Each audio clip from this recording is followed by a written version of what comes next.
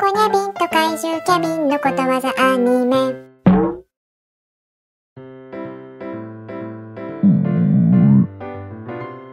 ああ、お腹空いちゃった。たまにはなんか外に食べに行こっか。いいね。ここ今流行ってんだって。へえ、鬼のイタリアンか。入ろう入ろう。うん。いらっしゃいませ。ご注文はお決まりでしょうか？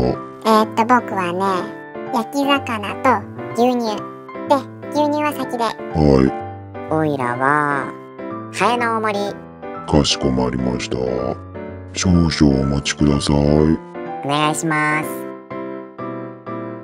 ねえ、ハエって美味しいの？美味しいよ。栄養いっぱいだしね。お待たせしました。牛乳です。ねえ、キャビンさ、明日って休み？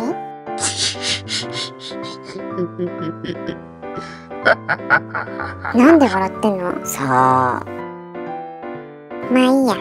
明日さ、休みなら釣りに行かない？いつ？明日？ちょっと、何笑ってんすか？お前らが明日の話をするから。明日のことを言えば鬼が笑う。つまりまだどうなるかわからない先の話をしても仕方がないということ。明日の話がなんでそんなに面白いんですか？いやー、なんでって。お前らに明日なんてないからだー。